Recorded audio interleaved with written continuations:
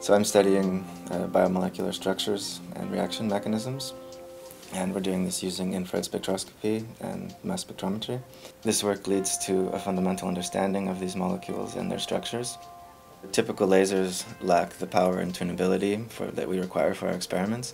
However, using FELIX, it's relatively easy. So with this laser, we're able to accurately determine the structures of small biomolecules. So we combine FELIX with instruments that we develop and adapt ourselves, and this gives us a unique set of tools to answer a very broad range of scientific questions.